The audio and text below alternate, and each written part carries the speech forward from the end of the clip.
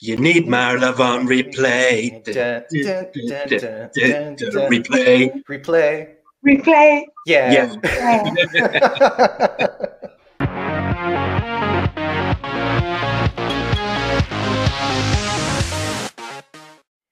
Guys, we are back and the news is coming thick and fast, and we're still only in 2019. But guys, we've had the announcement that Cyprus have revealed their singer for Rotterdam, and it is Sandro Nicolas. I hope I've got that name right. Sandro Nicolas. That's right, yeah. Yeah. So yeah, Sandro Nicolas is German and American. I believe that his mom is from Cyprus. There is a link to Cyprus, and he also took part in The Voice of Germany in 2018. He made it to the semifinals. So yeah, it's once again another internal selection with somebody from a singing competition, which seems to be a running theme. Maybe it has something to do with how the winner from last year was also chosen that way.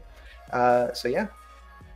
Jess, I have to say that some people don't like where these artists are coming from, like the X Factors and The Voice.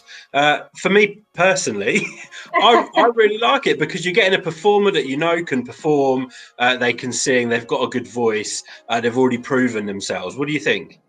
Yeah, I mean, I personally don't think it matters where the singer comes from, whether they're from a talent show, whether they're already hugely successful, or whether they're unknown. I think all that really matters is the fact that they can sing and they can perform and they want to, and they're going to deliver as good a possible performance they can for their country. You know, that's really all that should matter.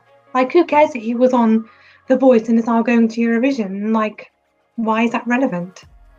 I think you're getting talent, and this guy can sing and he can perform because we've seen some of the clips on YouTube since he was announced. It could possibly bring a great result, Stuart. Totally. Again, for Cyprus, they're literally on it at the moment. Yeah, it would be really great to see them break that second place glass ceiling, if you will. But yeah, I think based on what I've seen, they've definitely chosen a competent singer, and I think that has it shows a little bit of the logic as to why certain delegations will choose singers through these singing competitions that already exist. It's also important to mention that he did compete in a Eurovision-like competition this year in Russia, where he represented the US. So certainly he has that experience of being in the singing competition dynamic. Yeah, you know, great vocals. Has done. I'm looking at a video right now where he did a cover of "In My Blood" by Shawn Mendes. Yes.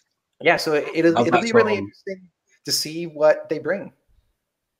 Yeah, it's like we've been talking about Cyprus over the past couple of years. Obviously, like Eleni Foureira, we've had Tamta, both with like really upbeat songs.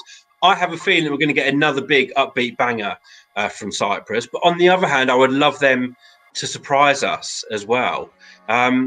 In terms of kind of his style, something like Shawn Mendes-esque would be amazing, I think, and so current, so now. And he's definitely got the talent to pull it off. Yeah, it seems like it, and it is curious to see what the song will look like when we hear it.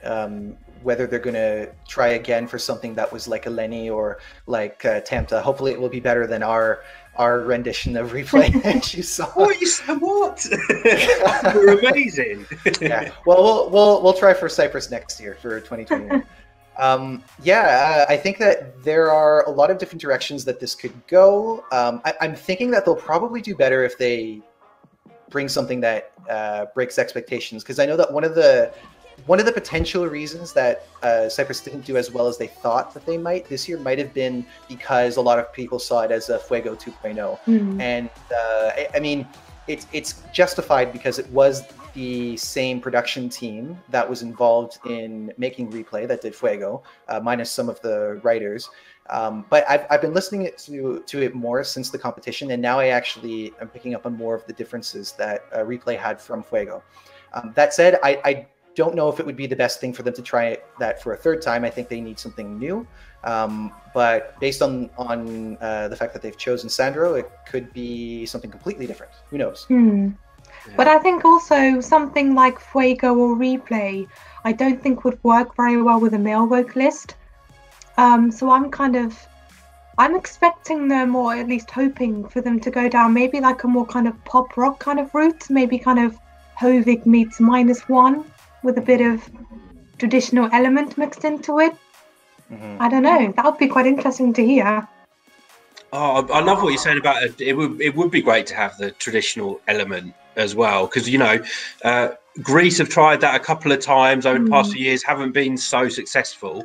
But the one thing I love about Eurovision is where we get elements, kind of national elements from the countries that perform in. So yeah, it'd be great. Even something maybe like acoustic or. Be really interesting to see. In terms of him as a performer, we've already nailed on that. He's got a great image as well. So yeah, really happy with this pick for Cyprus. Looks like you're going to do another good job, Cyprus. Tough act to follow with Eleni and Tamta. But yeah, this seems to be Cyprus's time, really. Non-qualifications. Now they're doing really well, back in the final for a second year in a row. Really excited to see what Sandro brings. We've got so long to wait, though, guys.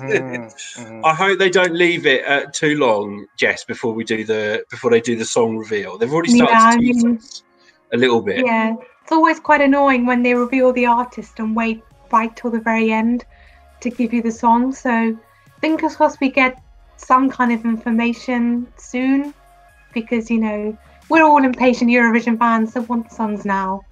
I think we're the most impatient Eurovision fans. But guys, we would love to know what you think of the news that Sandro Nicolas has been chosen to represent Cyprus in Rotterdam. Don't forget to drop your comments down below. Also, don't forget to subscribe to the Eurovoxx channel. Yes, you must subscribe. Go to our Facebook page, give us a like, tweet us on Twitter, find us on Instagram. But make sure you let us know what you think. We can't sing it out, guys, because I think we were so rubbish. Actually, but anyway, I was going to suggest that, but go on, Jess. You can sing us out with Fuego. Fuego.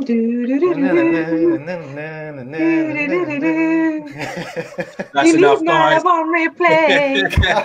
Until next time, guys. We'll see you soon. Bye.